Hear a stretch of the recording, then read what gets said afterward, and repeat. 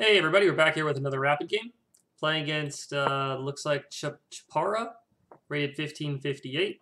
We're going to start off with knight f3. They're going to go for e6, okay. I'm going to go ahead and, let's go ahead and play c4, get a pawn up towards the center of the board. At least aiming in the center direction.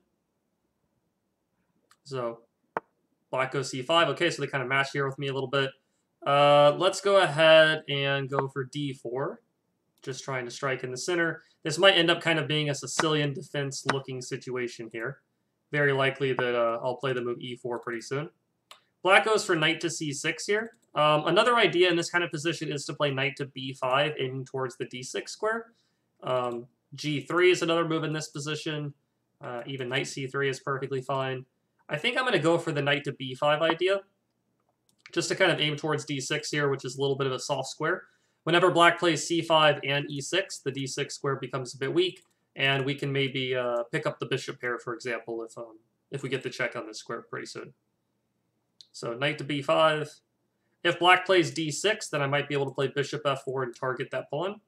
And if black plays d5, we'll be able to maybe trade the pawns, bishop f4, and look for knight c7 checks pretty soon. So one option here is that's kind of interesting is something like bishop to c5.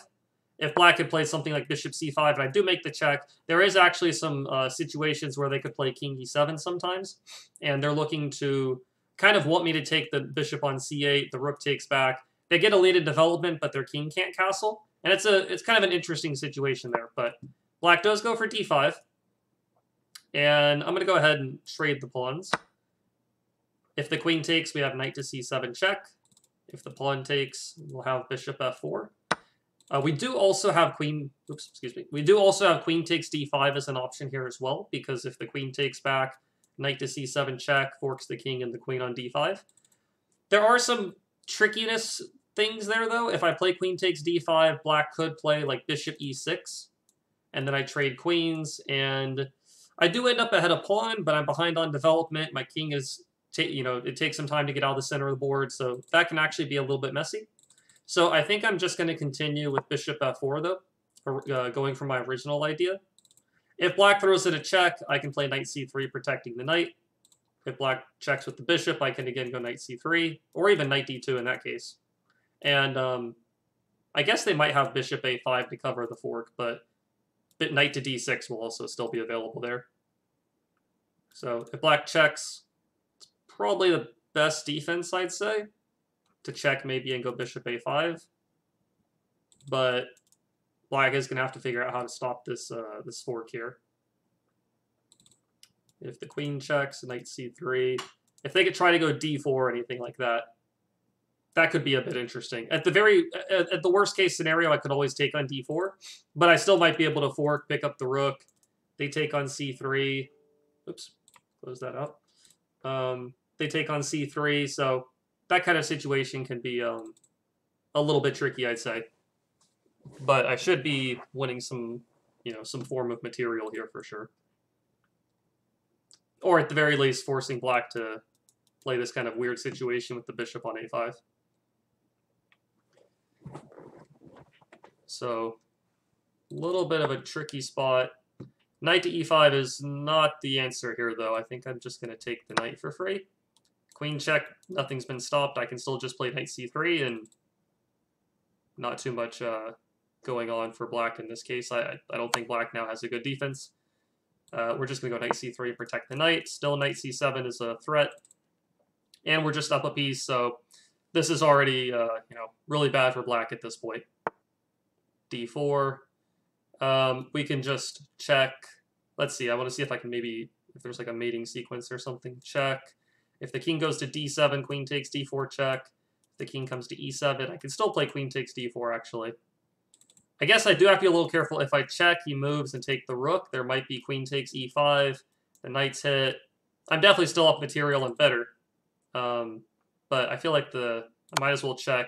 Probably going to take on d4 with the queen next move. If the king comes up, we take with the queen. We threaten mate. We threaten the rook.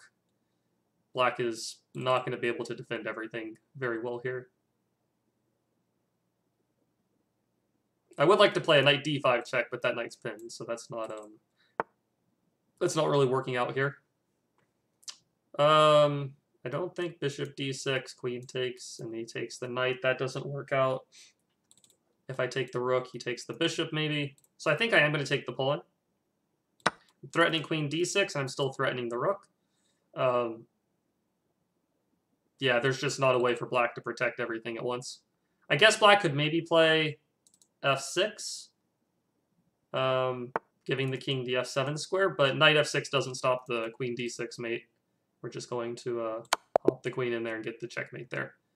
Okay, so fairly quick game in this one. So let's go ahead and analyze it to see what black could have done better, maybe. Let's get rid of that. Okay, so game starts off in knight f3, e6, c4, c5, d4, trade of pawns, knight to c6. I think black has played fine so far. I mean, every move he's made has been logical here. Knight to b5. Black goes for d5, which I think is a little bit of a mistake, though maybe him taking back on d5 is really the problem, as we'll see in a moment. I think a probably more logical way of playing here is something like d6. And then I would probably follow it up with something like bishop f4. Black might play e5. I might move the bishop away at this point. Maybe something like back to d2. The downside for black in this kind of position, once they've played e6 and then e5, the pawn being up here and there's no c-pawn on the board anymore, now the d5 square is pretty weak. You could imagine that maybe one day I can get a second knight up to d5 and maybe get a fork on c7 in that way. So something like that might be an idea. Bishop f4 encouraging the move e5, I retreat, and then d5 is very weak here. Another option could simply be just knight c3 or something like that. Maybe even after e5, maybe I can play bishop g5 here, actually, because if the queen takes, I get the fork and pick up the rook. So some different ideas like that. But at least that's better than, you know, what happened in the game, being pretty quick. Black got in trouble pretty quickly there. I do think another move that's available here is bishop c5.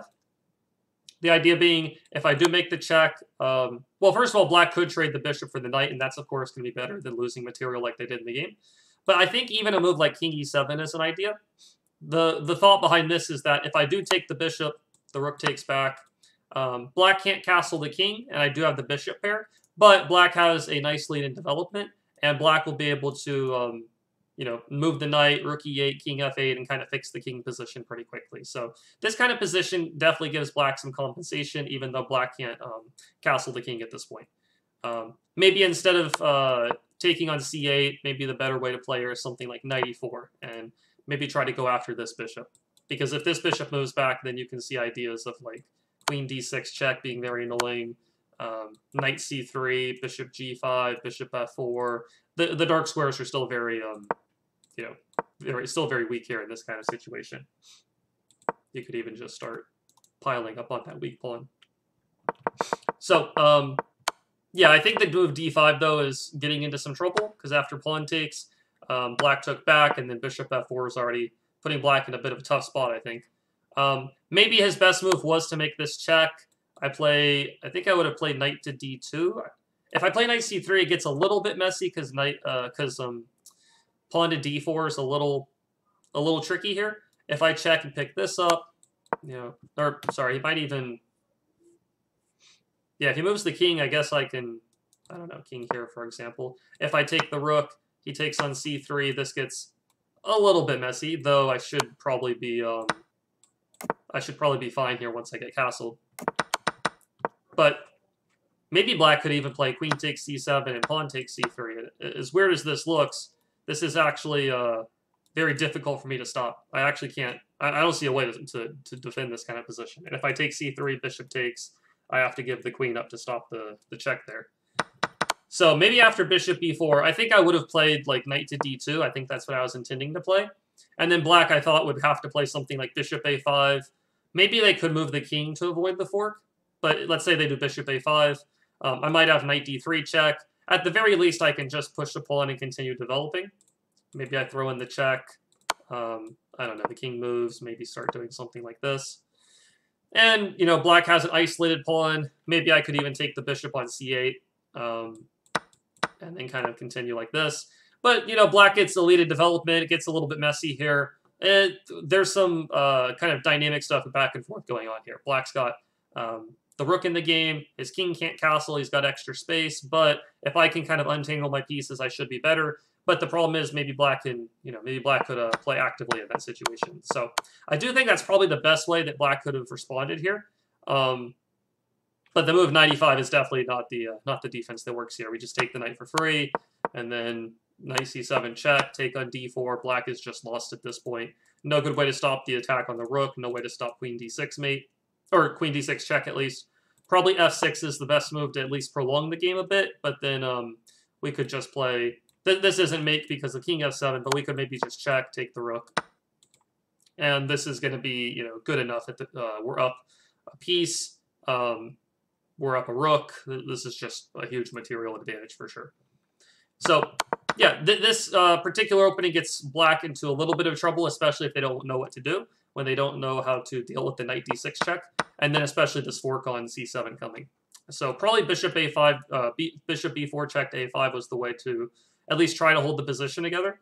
But even there, it seems like it could be, it's up to Black to kind of find that idea in that kind of situation there. So anyways, though, kind of an interesting game. Pretty quick one here, but definitely some ways of playing aggressively in the opening, moving our pieces, making threats, setting up this fork. Black kind of has a tough time dealing with it. They don't defend accurately, and we're able to win the game here. So that's it for this game, though. Hopefully you guys enjoyed it, and I'll see you around in the next video. All right, have a good day. Bye-bye.